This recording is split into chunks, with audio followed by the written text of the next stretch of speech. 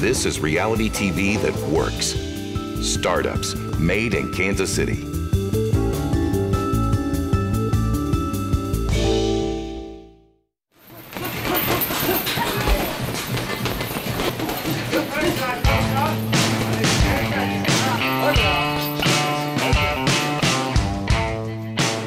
Well, it's a pretty big warehouse, and I grew up on roller skates, so back in the days when we used to have to count our own inventory before we had all these wonderful people to do it for us, I used to roller skate through these places.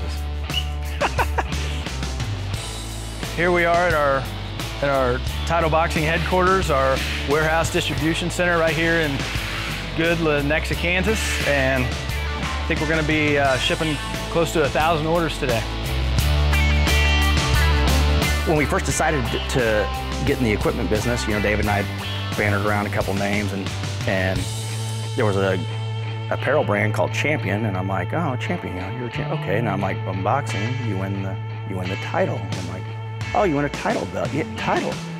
We ran it through our trademark attorney, and he's like, yeah, and that's how we came up with Title Boxing. And I sometimes like to take credit for the name, but he's actually telling the truth. Fortunately, we're in the position where Title is popular enough to where if it says Title, we can sell it. So our brand is where we want it to be, and we continue to come out with more and more apparel, whether it's warm-ups or jackets or fight shorts, workout shorts. We continue to come out with more stuff, and the old stuff continues to sell. So we're in a good spot right now.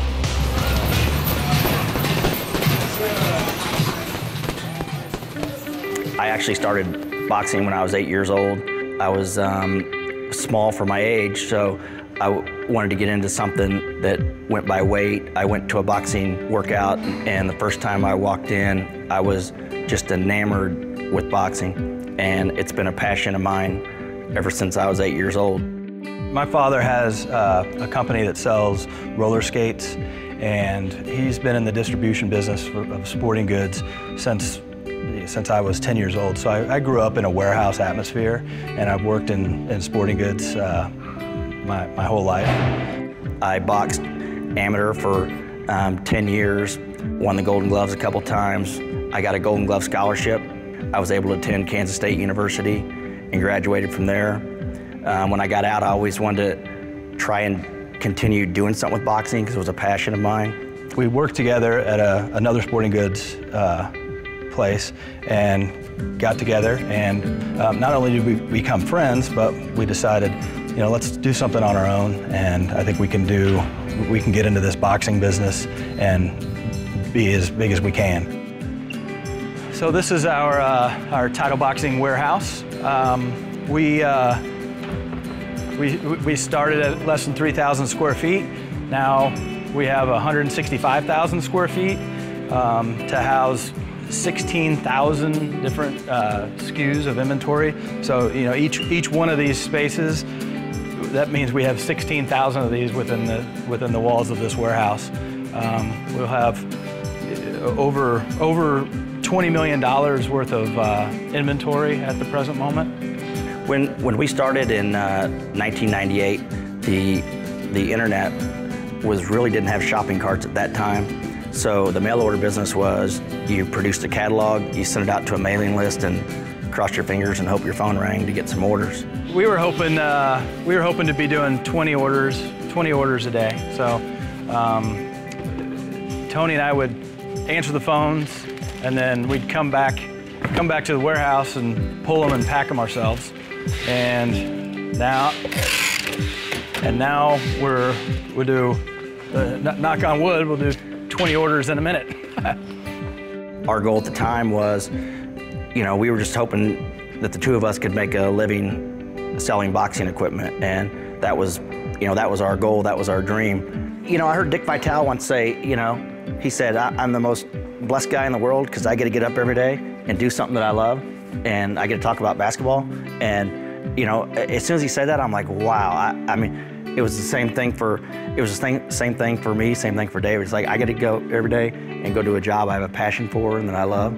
And I've never, ever woke up in the morning and regretted saying, boy, I have to go to work today.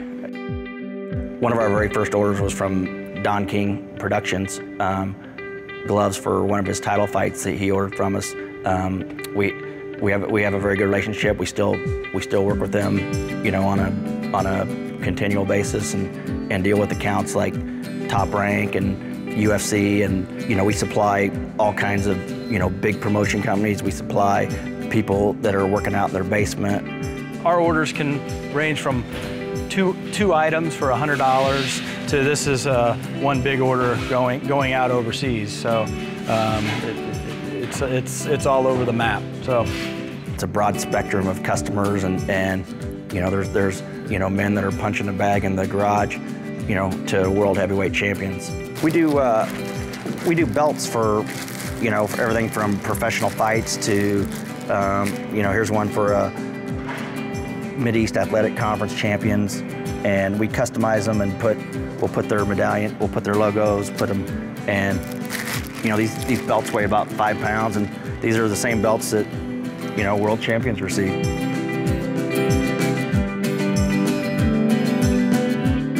And one of our claim to fame is we've done a lot of belts for the Green Bay Packers, and they do it for like the Special Teams Player of the Week, and we're almost positive that's where they got the discount double check.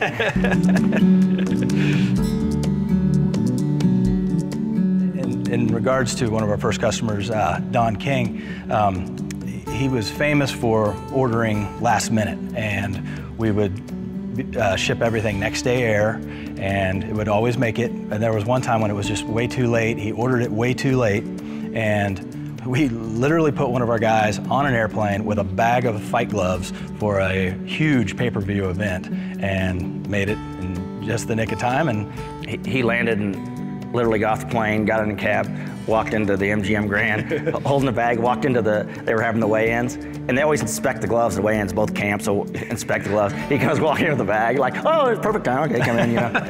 He puts them out there, and so. 20-year-old guy. We're back here sweating bullets, and oh no, you know, we're waiting, you know, HBO's gonna come on tomorrow and say, fight's canceled, there was no gloves. Everything. There was no gloves for the fight, you know, like, how could that happen? It all worked out. 5, 4, 3, 2, and turn it out. Let's go. Pick it up. High knees, push. In 2008, actually it was November of 2007, Tom Lyons came to us with an idea to start Title Boxing Club. And Title Boxing Club sounded like a decent idea. We thought maybe a club could work in Overland Park, Kansas. And so we thought, yeah, let's try it out. Our initial goal was to open, we didn't know, maybe 3 or 4 in Kansas City. It could hold that many or afford that many. I thought 1. Right. You may have thought 3 or 4. I thought 1. And so we opened up 2 corporate ones, and then one of our general managers came to us and said, boy, I love this concept, I love this idea. I would like to open up a franchise one. And so our first probably 5 or 6 that opened up were all either members or employees that said, boy, this is a great concept, this is awesome, I want to do this, you know, and I want to do this in Belton, I want to do this in St. Joe, I want to do this in Topeka. Currently we have just over 400 Title Boxing Club franchises sold, and we just opened our 70th of those 400. And we plan to open about 2 or 3 every week for the rest of this year. The great thing about the fitness boxing market, you know, the Title Boxing Clubs, is it's probably about 70% women, female members, and for us, that's been kind of our biggest growth. It's outside of our box, you know, it's outside of the amateur boxing, the professional boxing, the you know, male man boxing, and so that's been our biggest growth area, is the fitness boxing. People that'll never get into a ring, they'll never go into a real boxing gym. They just want to go hit the bag and get the best workout possible. 5, 4, 3. We never thought, you know, to this day, all we thought about was tomorrow, you know. How do we get 20 orders a day where we can each make a living, you know, selling boxing equipment?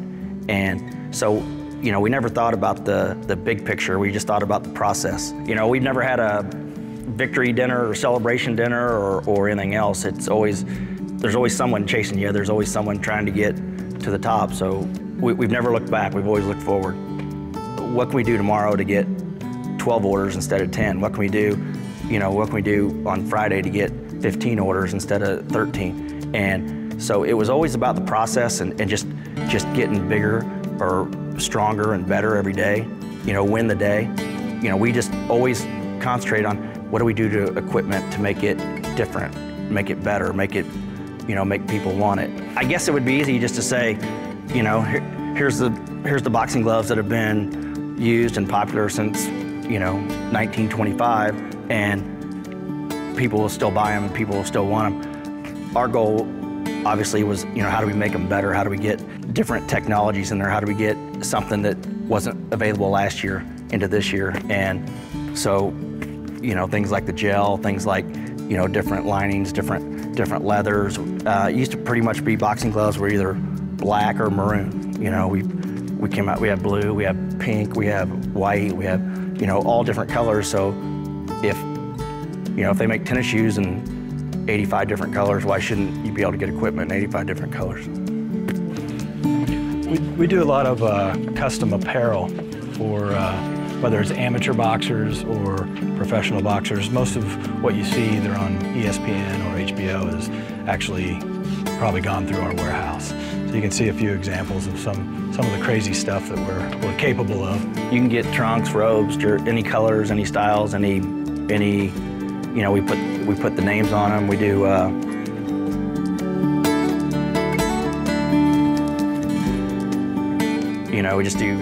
we just do different. And then these were Tony's when he fought. They call me Pretty Boy, so. Yeah, the early advice we got from David's father was that you'll never have enough money, and it'll be double the amount of work than you're expecting. I think he told us when he wanted to see our business plan before we started, so we took it to him and we're like, oh, here's a guy that's been in business for 25 years in the same, sporting, and he looked at it and he said, I'll give you 2 words of advice. Cut your revenue projections in half and double your expenses. Right. And he gave it back to us. And I'm like, you didn't even read it. He's like, I don't need to read it. So that was, those were true and wise words.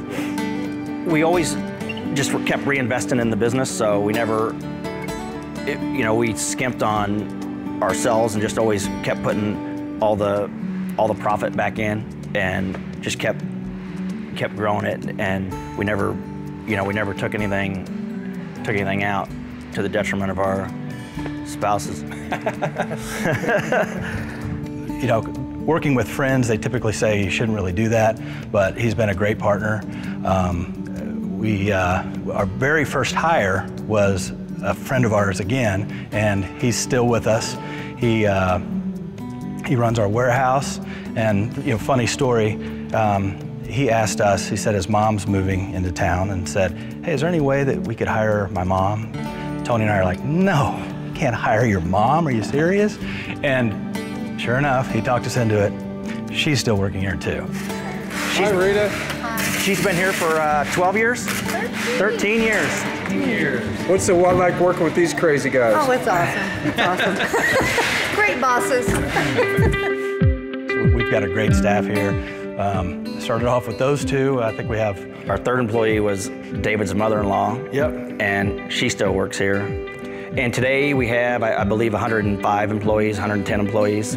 And so we grew from the two of us to, we're presently at 110. The first employee we ever hired, I probably didn't sleep for 2 nights. I would, when it came to a point where, someone's utility bill or someone's car payment was relying on me to make the business successful, I got a little nervous, but that was one of the key hurdles that we got through when we were starting out.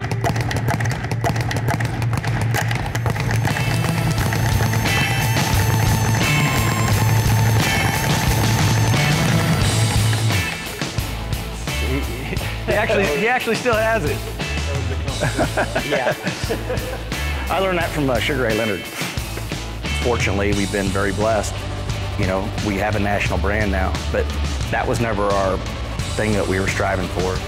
What we did was we just said every day, let's just get a little better. You know, what do we need to add new product? Do we need to make something, you know, put better technology in it, different foams, different colors, different ideas. So ours was kind of about the process. We never had a big vision or big dream of we're going to be this big or be that big.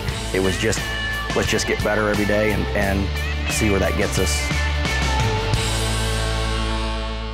A co-production of KCPT and Outpost Worldwide, at home in Kansas City. Production, post, content.